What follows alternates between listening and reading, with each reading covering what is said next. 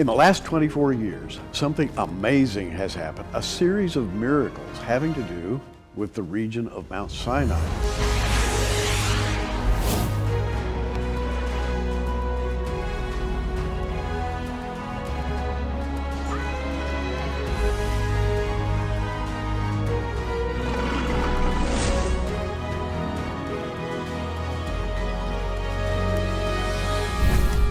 Jim and Penny Caldwell, welcome to Prophecy Watchers. Thank you so much, Gary. We really appreciate you having us here. It's really good to have you here, and I want to hold up one of your products. It's called Exploring Mount Sinai, and it's really 4 hours of video about this region around Mount Sinai. I think everybody in the Christian world would immediately recognize Mount Sinai as the mountain where the law was given. Right.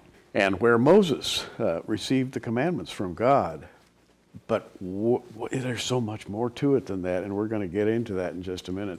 First, I want to go back and sort of fill in the beginning of the story. Back in 1992, Jim, you were an oil, I guess, engineer in Saudi Arabia. Right, yeah. We had the pleasure to go over to Arabia and live there. We were originally, I had promised my dear wife a couple of years, and that we would come back and start a hardware business. That was my plan.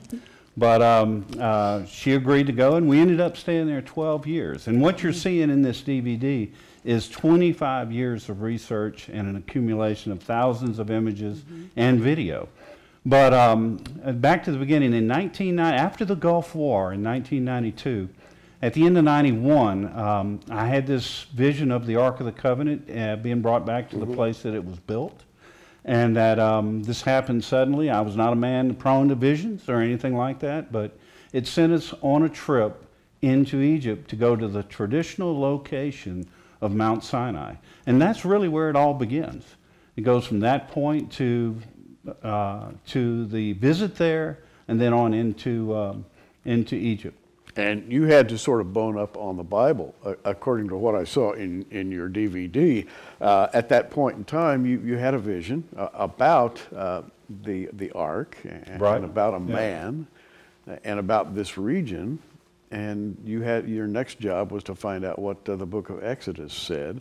Well, yeah, and just to demonstrate, Bibles are illegal in Arabia. You have to smuggle them in. We were fortunately able to smuggle this in.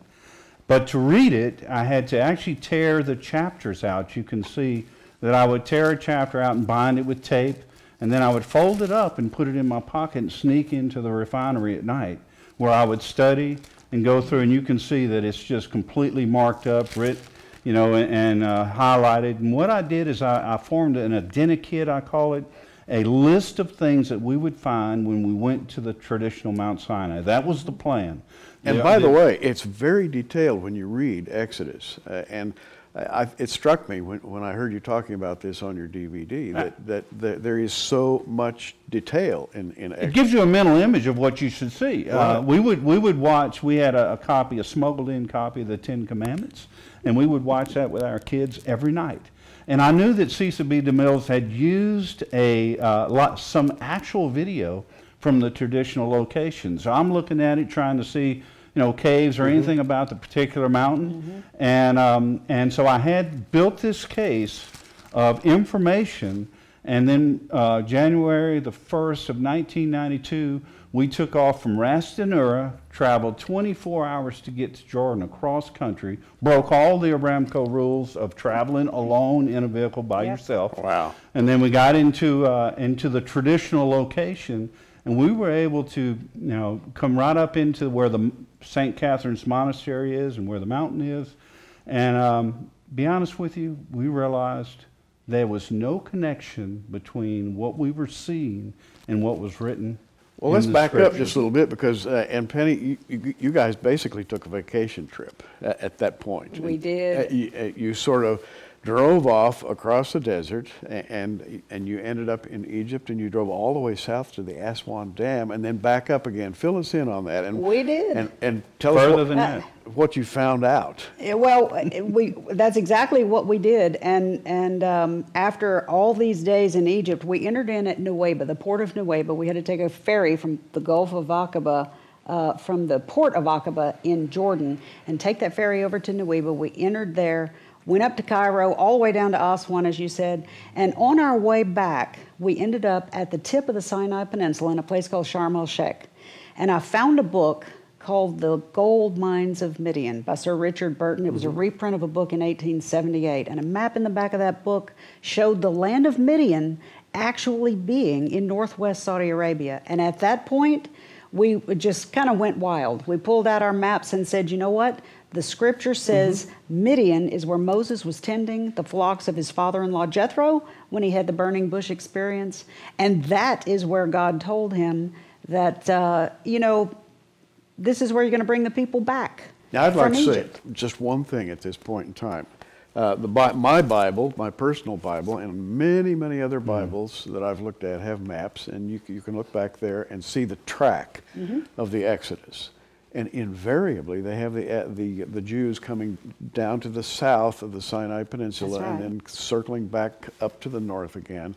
And St. Catherine's Monastery down there in the south part of Sinai is generally billed as the place where they received the law.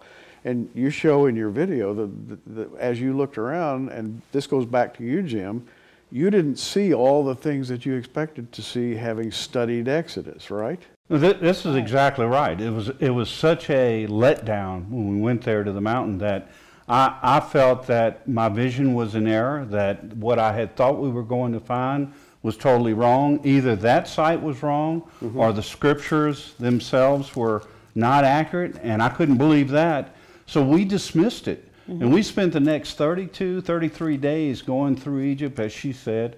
But we learned a lot. We hit all the museums. We went on to visited all the sites, and we saw what ancient things were like. We studied. We went through the museums, purposely looking at everything from chariot wheels to anything else in the way the stone culture looked after thousands of years. Right. And we kind of got a mental image of that.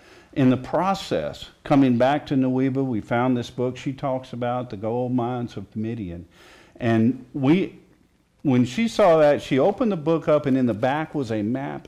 And in that map, it talked about, Sir Richard Burton talked about the land of Midian being in northwest Saudi Arabia. And that re-energized us. There was an article in there by a guy named Charles Beck, Dr. Charles Beck. This is in the late 1800s, had proposed that Mount Sinai was in Arabia, had written a book, Sinai in Arabia.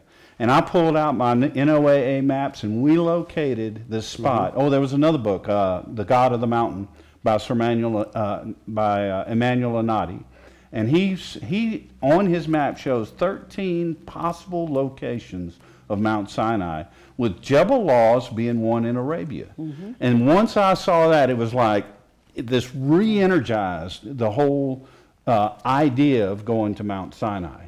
So we zipped across the Gulf of Aqaba, back into Jordan, back into Arabia, and then we got to Tabuk, and we kind of used Tabuk as our hub, and we ended up going out to the mountain. And thus began an amazing adventure, or set of adventures, that continues to this very day. Yes, right? it does. It does. It's not over. It's not over yet. And over again. It has been amazing. Now, I want to go back. I'd like to take you back to the spot when you drove into Arabia, into the region of Midian. And by the way, look it up. We're going to put it on the screen so you can see that map. But just look it up for yourself. You can find maps everywhere. And check over in northwestern Saudi Arabia, and you will always, M-I-D-I-A-N, you're going to see it there. And yet, it's been ignored all these years. So you drove over into this region now that is called Midian in all the maps, and you started to see things that looked familiar. that you might expect to see having read the book of Exodus, right? Absolutely. One of the things that was gravely missing when we entered into the traditional site was we didn't even see any petroglyphs or the carving on the rocks. You know, you'll see this text that's called Thamudic on the rocks in many, many regions throughout all of this area, but we didn't see anything like that heading into the traditional site. Almost as soon as we crossed back into Arabia and got down into this area, we entered it from the south, and we started seeing this writing on the rocks, and we started seeing huge evidence of stone circles round about, and many of them. And after being there for a few years and going out in the desert, we knew that these were very ancient parts in the landscape. They were definitely left there from thousands of years. So as we began to head further north into the heart of where this area is, we came upon a fenced-off area, had an archaeological warning sign. In other words, don't go trespassing in here, it's not allowed. And as we went around the side of this, we began to see these ancient cattle on the rocks, and they were very, very clear. And they were in two different forms. And as we looked at that, we immediately began to think, goodness gracious, possibilities here. Could this really be the area where the golden calf was worshipped? I mean, that hit us right off the bat. And having archaeological evidence on the ground so quickly, as soon as we entered into that area, it was just like, my goodness, we've already seen more here than we saw at the traditional site. Over there in Mount Sinai, St. Catherine's Monastery, which is really not the right site. That's correct. We don't believe it's the right site anyway. Yeah, you're quick to say that. But and I'm listening to you, what you really began to see was evidence that a long time ago, a lot of people had been in this area that is now deserted. That is precisely right. Now, who were the people? And of course, that's a leading question. Well, we firmly believe it was the Israelites that Moses led out of the land of Egypt. And the more we began to explore in that area, the more we found many, many, many more things. Absolutely, in that area, there were a huge number of people at one time. There's just too much on the ground for that not to have been a fact. It wasn't always easy going, was it, Jim? For example, on that first trip, you told me you got arrested. You know, it sounds like we just breezed in and out of these places. It really does. And I look back on it and I think, especially from this point of view, looking back in history, you think, who was that guy? Were we really able to do that? It took a supernatural strength to be able to take my wife and my family and go out into this area. And at that time, God provided. I mean, it was miraculous. And it's like every step of the way, He was leading us to see things. If we hadn't come in from the south, number one, we may never have found the mountain. But number two, we saw important petroglyphs on rocks that have turned out to be significant in other research. About, I always call it the chalkboards of history. This language that's written on these rocks out there is revealing information about all of this that has happened in the area, but it spreads from the Sinai region all the way into southern Arabia.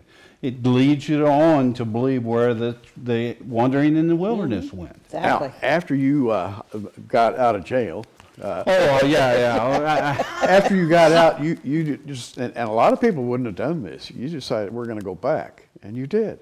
Yeah. And one of the things that I want you to talk about is the place where all the cattle are displayed on a wall, a rock wall there, and there seem to be what look like cattle chutes, and there are some apparently white marble fragments that are disc-shaped or pillar-shaped, all right there in one location. Back to the Bible, what we should find on the ground, there's evidence there on the ground that matches the text exactly. And so that was part of what was amazing to me, first off, that we had the privilege to go there to see these things. But there are pillars, and you can look at different things on the ground. There may be different interpretations, but the fact that there are pillars there were significant to me. You call them drums, you can call them Neolithic, you can call them many names. But they're in the Bible. They're in the Bible. And that was significant. There are altars. There's a structure there. As a young man, I was always out at my grandfather's farm working on the bullpen. And the bullpen is a certain type of device that allows you to handle large animals. You have to take them down a chute. You have to turn them at an angle so their eyes, the second one coming, doesn't see what's happening. You bring them up to a place where you can slaughter them. Normally you put them in a squeeze and brand them and that kind of thing. Very difficult to handle large oxen. Well, at this location, they sacrificed oxen. You had to have a mechanism. It's there. It's on the ground. I mean, it's unbelievable. You see the still chutes. The chute is there. It's still there. The altar there where the animal would have been cleaned and sacrificed. And even ashes. Ashes, there's a pit. In 1994, the government had come in and they did a slight excavation. They came in there and they cut a partial through, but they excavated right where this wall was, where there was an earthen altar, and I call that because the Bible specifically says that at that point Moses built an earthen altar, and they were sacrificing the animal. But the point is that below that altar, at about 4 feet where the ground level was, they dug down an additional 3 feet and pulled ash out onto the ground, and it was black as coal.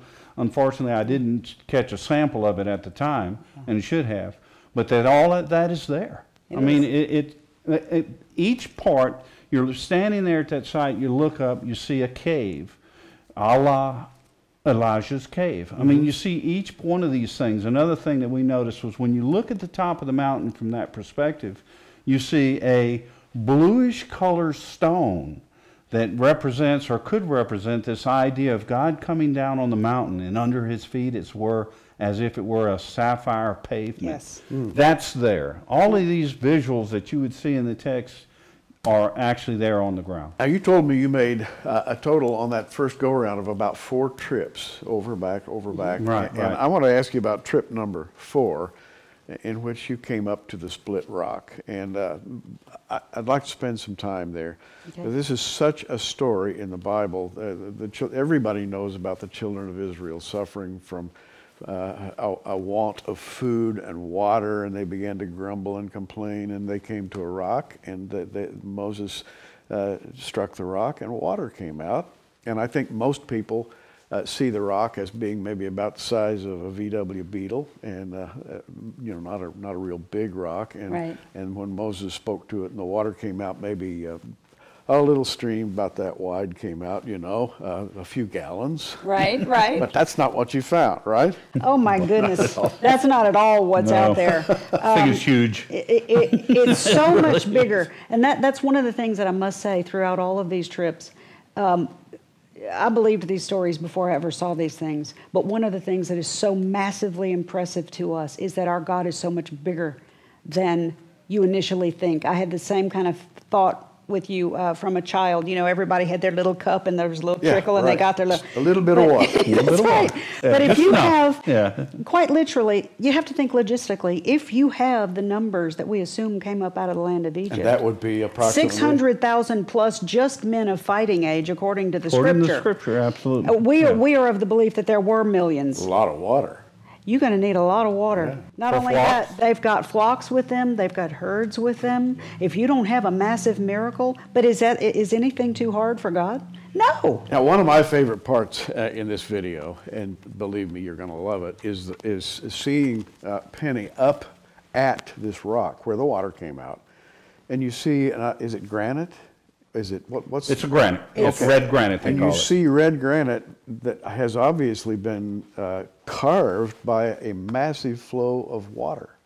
It takes a lot of water to carve a hollow space in rock. Right. It truly does. And we even have pictures of ourselves sitting in I remember that. some of these areas that are hollowed out. So thousands of gallons of water had to be flowing out of there. Oh, we think so. And the whole area down, the rock is massive. It sits up on a hill of boulders that's probably 200 feet high or so. The rock itself is 50 to 60, 65 feet high. It's massive. And out in the whole front to the west of this rock, where all that water would have come down, the whole general landscape is about this deep in crushed granite, just as the erosion has come down. I mean, I can remember it as we were walking out there with the backpacks. It makes a certain crunching noise as you go along. But in this area, to the west of this rock, right in front of where these channels have been cut out, the whole area, and I mean a large area, is blasted away to the bedrock. What would have happened if water did come from this rock and poured out down in that valley and washed all that sediment away, then it would have been laying on that bedrock and therefore wouldn't have been sinking into the sand. It would have been pooling up. And if you have 1 million people in flocks and herds that are already about to die of thirst, they could have all come quickly to this area and everybody taken their fill of water. It would have produced like a giant lake right off the bat. Wow. You can see this from satellite. Yeah, by you the can. way. Oh. And you can see the it. effect of the, around the split rock, you can see where that alluvial sand has been washed away. It's you, clear. You walk from that crunched granite that she's talking about into an area that's blown clean. And the only thing that could have done that would be a massive flow of water coming down off that hill. You've got the sacrificial area where they handled a lot of cattle. You've got carvings on the wall showing cattle. You have a mountain here with a cave in one side of it. You've got a split rock. Is there any place nearby that shows the remains of where a tabernacle might have been? There are on the east side of the mountain. There are 2 specific places that we have seen that could very well be the remains of where that original tabernacle was put up. And you know, after the golden calf incident, it was moved. There are 2 areas that we've zeroed in on that are highly suspective of exactly that. There's in these areas, when you move stone, when you clear an area, it can stay recognizable for thousands of years. Oh yeah. I mean, that is what has happened here. They went in and they moved the stone and they formed this rectangular wall, which would have been the perimeter of the tabernacle, an area where they would have cleared the big boulders out, and it's still there today. Yeah. It's not perfect, but you can make out the rectangle and you can see that there was something there in the ancient past. You know, if I went there, and having seen this, I basically visited the place, but very, very good documentary, good photography. But if I went there, I kind of put myself in that spot, I would just be stupefied. If this is the place that it is amazing. that it claims to be. Yeah.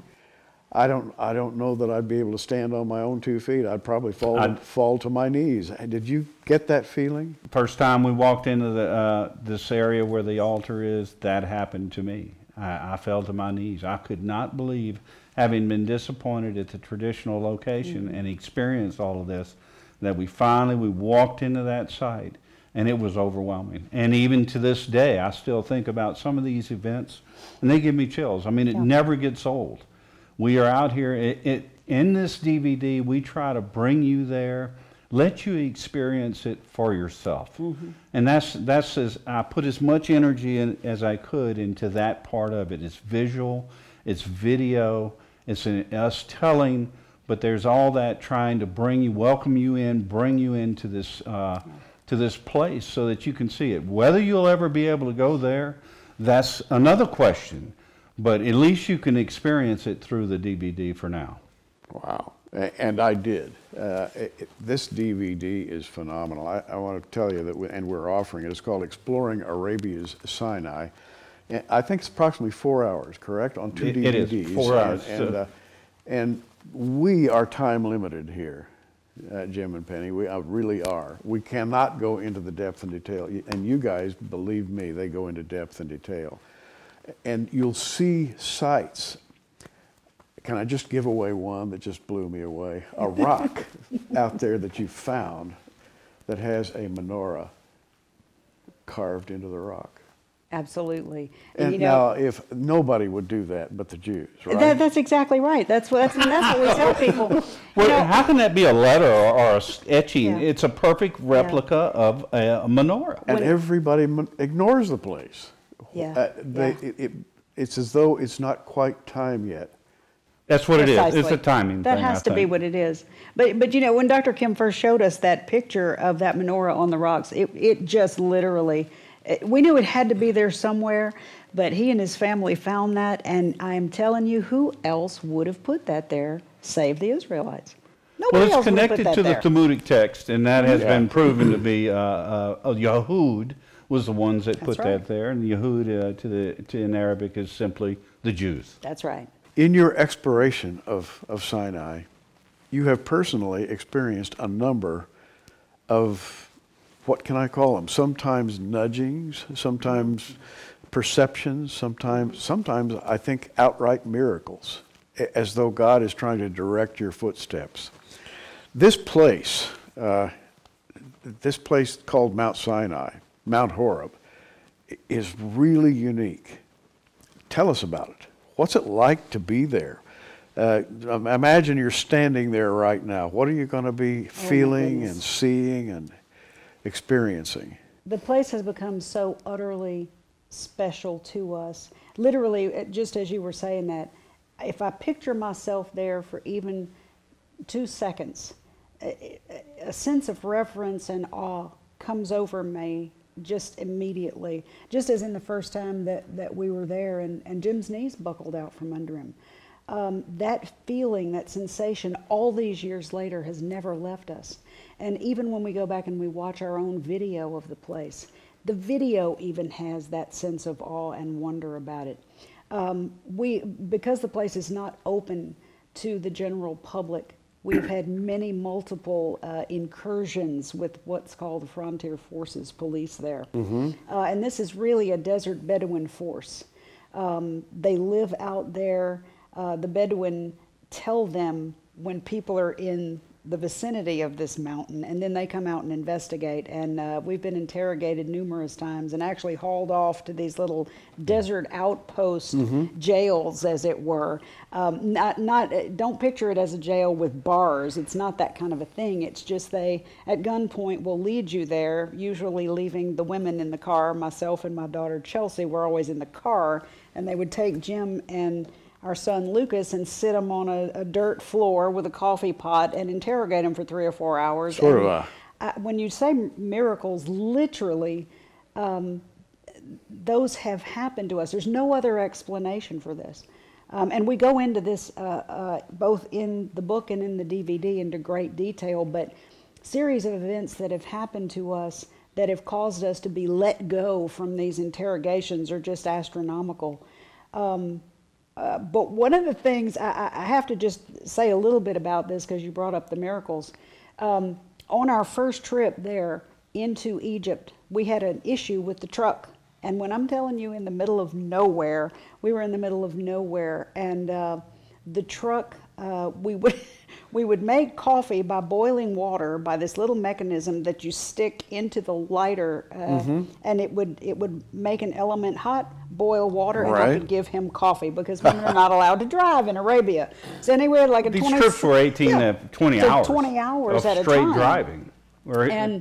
And we were using this little thing a lot to keep Jim going, and the little thing burned up the fuse and nearly set the whole dash of the car on fire. So we are sitting in the middle of nowhere.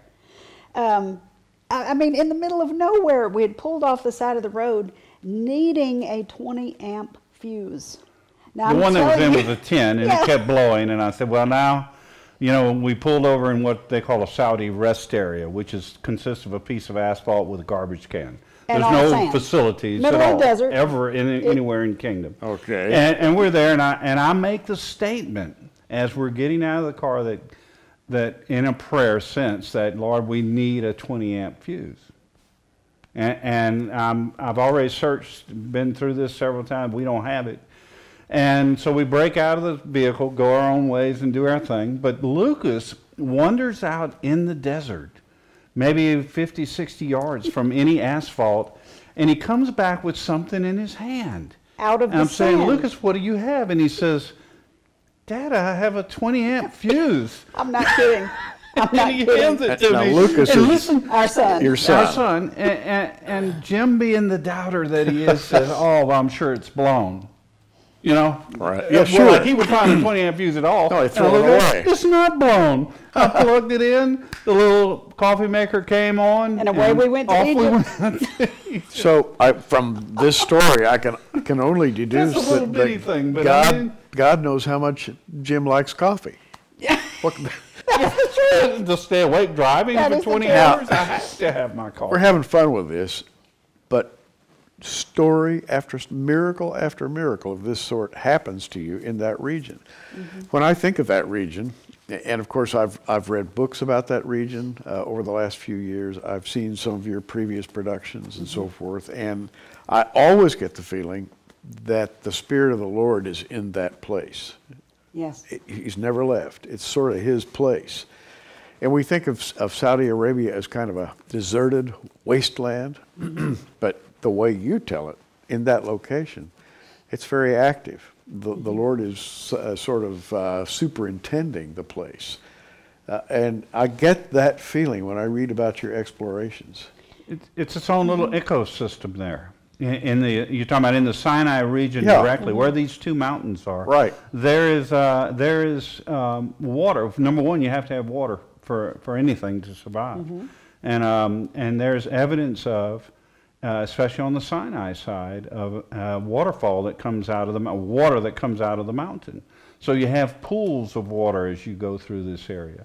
The mountain is literally covered at the 4,000 to 5,000 foot range with fig trees. Isn't the fig tree significant? And that is a tree that is talked about in Israel in Sure. a number of with occasions, Israel. associated with Israel. And then above the 6,000 foot level, Jebel al-Lawz especially is covered with almond trees. And that's significant. Aaron's rod was made out of an almond rod. And you tell us budded and produced ripe almonds. Jebel al-Lawz, or al-Luz, as you Al-Luz, say, as the Bedouin pronounce it. the mountain of almonds. Yes. It is the mountain of the Well, almonds. you're yeah. talking now about figs. That's Israel. That's right. Symbolic of Israel. Absolutely. The almond branch, symbolic of the priesthood. Absolutely. And by the way, you managed I understand, to get yourself a couple of almond rods. we do. We've got a couple of almond we rods. Work, and let me tell you, that material is extremely hard. I cut some rods that were about 1.5 inches in diameter, and they were originally 6 feet long. We had to cut them down to get them on the flight to get back to our home. But that wood is incredibly dense, and we cut those 25 years ago. They are still with that deep purple, beautiful bark on those almond rods. Has never cracked. They're almost as if they're beautiful. perfectly preserved. They're beautiful. So you find things like this in your exploration that validate the Bible. Another thing was that cedar tree. Now, I'm talking about this DVD. It's called Exploring Arabia's Sinai. It's 4 hours of amazing photographs of the area, amazing motion pictures, getting into places you can't possibly go, and they got there. And also, the narrative is just laced with the hand of God. God propelling you from one place to another, and you look up later and discover, hey, he wanted us to go here, and here we are. And I get a feeling of the supernatural guidance of God when I watch this video. Right. There were many times you brought up the cedar tree. There's a tremendous cedar tree. I was blown away. I mean, this is a part of the DVD you got to watch. We were actually blown away because these are not, had cedar trees just been all around the region, dotted here and there over the mountains, we would have never turned aside to see this thing. Right. But there in the middle of nowhere is this massive cedar tree. It was a little bit up the mountain. We went up there to investigate it, and there are root systems that run along the ground, and there's a much smaller one up above this one, but About 30 feet away. Yeah, And then another and then one to another one to the other side of it. to So the south of it, there's about really 20 feet. There's really 3 of them. There's 3 They're trees. kind of hooked together by the root system. But you can actually see these things, and you can see that on the DVD. We have satellite imagery of this. You can see But it this looks thing, very, how big it is. very, very old. Gary, it's Well, you know my got to hobby. be. Yeah, my It's hobby got is to be. in bonsai. I mean, Yeah. I've always collected the small trees. It's just something I was interested in since I've been was a teenager, and so Earlier I said fig trees at one level, almond trees at another, but I didn't mention cedar. So this was something that really stood out in the landscape to us. Cedar trees are unusual. And in my hobby, I saw cedar trees as bonsais 8 to 9 to 1,000 years old. They did some research at Niagara Falls where they did some boring on some cedar trees that are hanging out of crags, watered by mist, that are thousands of years old. They are only this big. And this tree had a trunk that was 8 feet across. Yeah. Had 7 major branches coming out of it that were larger than my body diameter. I mean, they were just that huge. And you make the point that most probably this tree was there when Moses was there. Well, I believe absolutely. Okay, and it's growing. Good size. I don't think it was a small tree. Tell us where it's growing. Exactly. I mean, on which mountain and how far away from? Incredibly, there's 2 mountains, as we described at the beginning of our presentation. We talk about this variance between Sinai and Horeb. Right. And we were trying, at this point, we had made the climb to the top of Sinai. Now we're trying to climb to Horeb. So we end up in the valley between. Okay. And as we're coming up, there's an escarpment. The wall falls straight off 4,000 feet. But it continues up both mountains. So we're at this escarpment, and this tree is sitting up that hill at the top of it. By itself. So we're drawn up to it. Now we have to climb up about 200 or 300 feet in elevation to get up to it. Not straight up, but walk up. We could walk up to it. But it was so out of place. It's directly between the 2 mountains. It's like in the center of this area. And the way it's spread when you're walking up is you see all the branches as you're facing you as you're coming up to it. It is so large that I could literally lay down inside of the branches. And so we got video, we took pictures, and still to this day I'm in awe that could have survived where nothing else survived. I'm going to jump ahead in the video. They show how that tree has 7 branches. And I'm thinking to myself, what a coincidence is this? How about that? Isn't that something? And, Isn't that and the way you show it in the video, people can see that it really has a menorah shape. It does. And I think it was there the way you tell it in the days of Moses. And we think it sure could have been. And it might be a very special bush. Yes, but indeed. you can't say that. Yeah, no, you can't really say it. It's on the far side of the desert, whether you say it's from the east or from the west. It couldn't be more remote. And we had to climb for many, many hours to get to it. So it's definitely one of those places as Moses goes in looking or into the and watering, taking his flocks with him, and he comes to the far side of the desert. This is a perfect place for it. Yep. So you have Mount Horeb, you have Mount Sinai, you have a place of sacrifice, as we mentioned on our previous broadcast, where cattle can be brought into cattle chutes. There are the ashes of the remains of early sacrifices. There are all kinds of signs that the 12 tribes were there. The incidents that are described in the Bible are outlined in what you see when you get to the location. They've been all over it, around it, and through it. And I think by the grace of God, because not everybody can just walk in there and start shooting pictures. It's guarded. And you're telling me that the Arabs essentially understand what the place is. And they understand why some people would be curious about it. And they don't want people in there. Because I get the feeling they'd like to keep this place secret from the West. Yes, and I think it's always been that way. It's almost as though they were set as the guardians of it. In a certain way, I guess we can thank them that it's preserved as well as it is because they haven't let, streams and streams of tour buses come up there and see it. So in a certain way, that's a good thing. We always hope and pray that someday the Saudis would open it up to the world for people to actually see what's there. But there's so much more that's there. There's a very ancient graveyard there that they also have fenced off that could very well be where all of the ones who perished after worshiping the golden calf. This is a very remote area, and Bedouin populations for centuries wouldn't fill that up. With standing tombstones. With pillars standing as markers. Now, these don't have any inscriptions on them or anything, but they took rocks How and stood many them. would you say? Oh my goodness, it's huge. It's a very, very size of a football field at least, and numerous Well, it has to graves. be more than Bedouins. It would Well, have- number one, the Bedouin grave is always in a shape of a crescent pointing towards Mecca. This is pre-Islam era for sure. Looking at the weathering on the stone, I would estimate easily back to 1500 BC, maybe 1200 BC, somewhere in that range. Just from the weathering, you say, well, there's no inscriptions on it. Well, that probably would have been something that they wouldn't do at that time. They wouldn't chisel anything on these graves, but they would mark the site because it would be profane for anyone to stumble into this area and possibly be contaminated by, stepping on a grave. So this site was well marked. These large standing stones that we see were the indicators that this was a burial zone.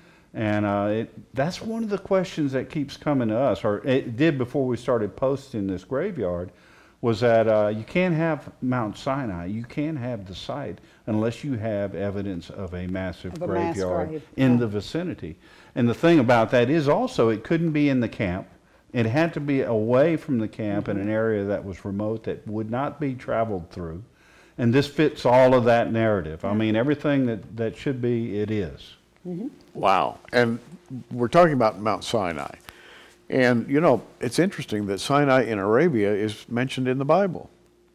Yeah, place 425, absolutely. It's matter-of-factly talked about. And yet, everybody puts Sinai in the Sinai Peninsula, which is not Arabia. That's right. And I mentioned to you before we talked here that it may be that the time has not come for that place to be generally opened up, that the Lord has sort of kept a cover on it over the years. Although back in the days of Jesus and the apostles, I think it was probably known for what it is. That is, they had a historic record of it at that time, but sometime between Jesus and the apostles and today, it was sort of covered up. Yeah, we think that there are connections between Jesus and the mountain, the Mount of Transfiguration. These things that are talked about, that they knew very well where this place was. Who shows up at the Mount of Transfiguration? None other than Moses and Elijah, the two people that would have been there at that site. And Jesus obviously would have been there in that present. But I mean, yeah, it is all throughout that time period. So what had happened? When did God put his hand over it to cover it? It would be, if it had been known, like in Egypt, at the traditional location, it would be a zoo. Oh, it would. There would a be big nothing tourist left trap. recognizable. That's right. God protected this site. I have to give credit, and we always do, to the Saudis for protecting this site. Yeah. It's preserved as if Moses, I always say this, Cecil B. DeMille shot the movie there, and he left the set. Everything's still there. Everything's perfectly preserved. It is. I mean, how could that be? We're talking something that happened 3,500 years ago. When people see something in this country 200 years old, they go crazy. Yeah. It's like it's a fantastic ancient find. In comparison to 3,500 years, pretty amazing. It is amazing. And now you're getting a feeling of what I was driving at a minute ago. There is something miraculous about that place. Jim and Penny Caldwell, starting way back in 1992, began a series of investigations of the region of Mount Sinai, Mount Horeb. They're absolutely certain that they have found the true location, complete with artifacts and structures that surround it, all of which remind us of stories we read in the Bible. And of course, there's the split rock. And you on the back of this particular production, Exploring Arabia's Sinai, you see a picture of the split rock, and it says Split Rock Research Foundation. You've named this foundation for that rock, giant rock, standing up, and it's got a crack in it that goes all the way to the ground. How tall is that?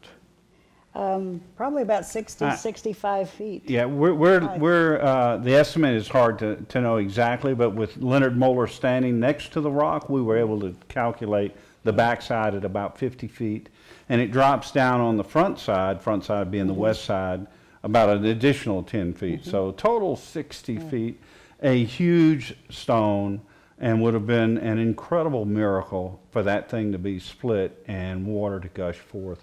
We're talking, as I've said before, everything about this place is larger than life. It's huge.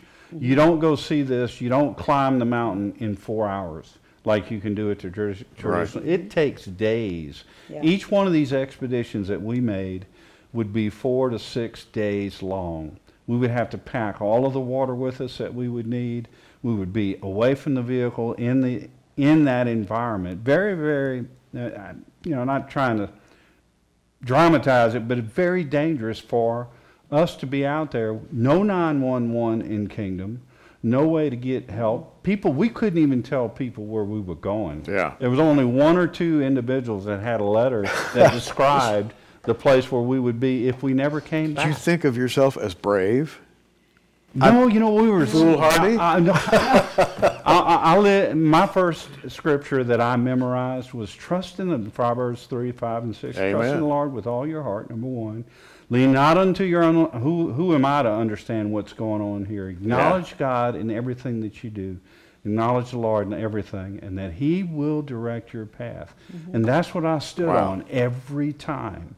And we also have people that were praying with us and for us. They may not know the details of what we were doing, but they covered us with prayer, and we believe that there was angelic presence when we were out there. There had to covering us and surrounding us and holding the bullets back, if you want to say that. And to get the true feeling of it, you really have to share the DVD. There's just no other way. And in this DVD, Jim and Penny have lots of time, 4 full hours, to narrate in detail. And by the way, it takes lots of detailed narration before you'll understand where they went, what they did, what they saw.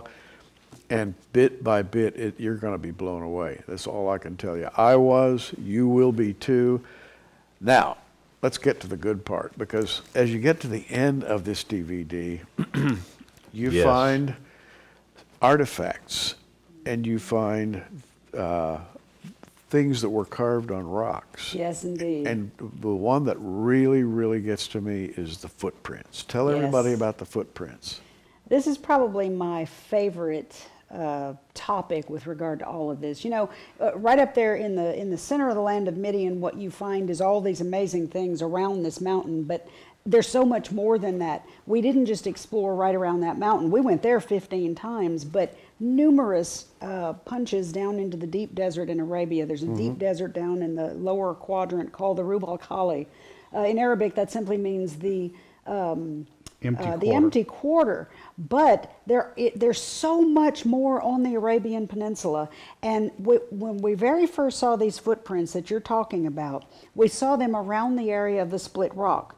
But in progressive years of traveling, we have seen them all around Arabia, and this has actually been ground-proof by others. And they're just on flat rock, and they are sandal prints with a little notch where you would have your toe. And 2 side pieces, straps, which would show the latchets. Now, that is specifically a sandal. That's not what some would call a Neolithic, foot tracing with the little toes. These are sandals that are marked on these rocks, and they are marked all around the Arabian Peninsula, and that's a lot of country. Yes, indeed. It's a huge country. It is a third the size of the U.S. actually. So for 40 years they wandered not just in one little place, but all around what's called the Saudi Arabian Peninsula. That's exactly right.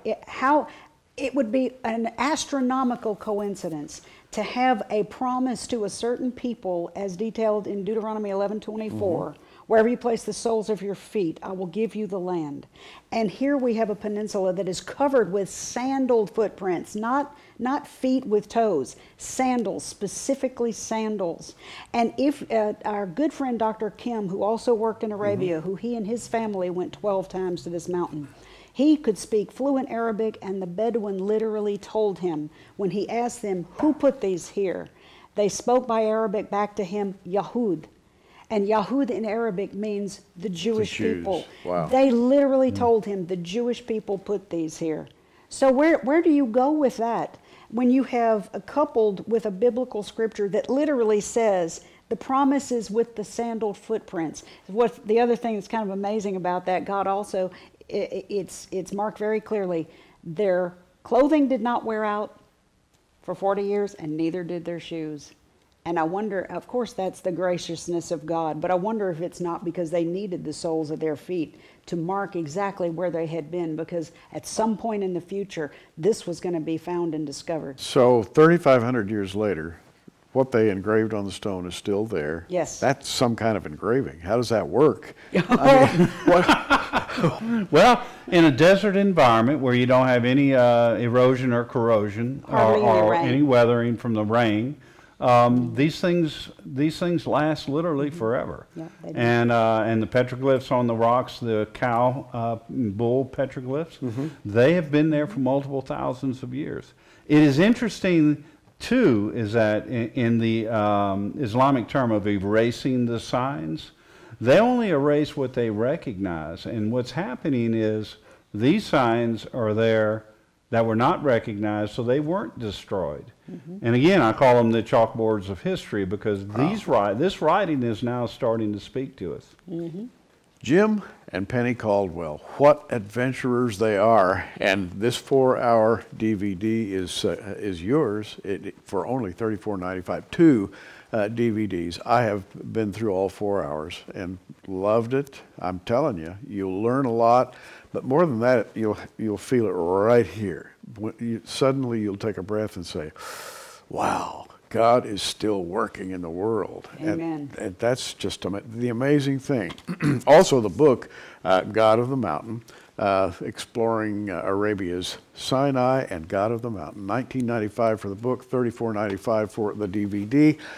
And if you want what we always do here at Prophecy Watchers, a full package, we're also providing the Exodus case by Leonard Muller with pictures by the Caldwells, all through it, and Tim Mahoney's Patterns of Evidence on the Exodus, timing of Egyptian history, and all of these items, and you'll see them right there on your screen, together, $99.95, which is a considerable saving over buying them separately. We're calling it the God of the Exodus passage. Go to prophecywatchers.com, click on the online bookstore, scroll down, and you'll find them. Well, we have only seconds left. Jim and Penny Caldwell, it's been an experience for me. May the Lord bless you in your coming work. Thank you Thank you so much for having us. Thank you so much for having us. You are. It's been a really pleasure. a great time. More than welcome. I'm Gary Stearman. It's been an adventure, and the adventure goes on. Keep watching. We are. Thanks for joining us on Prophecy Watchers. You can find us on the web at prophecywatchers.com, where you can sign up for our free email newsletter. In the meantime, keep watching, everybody.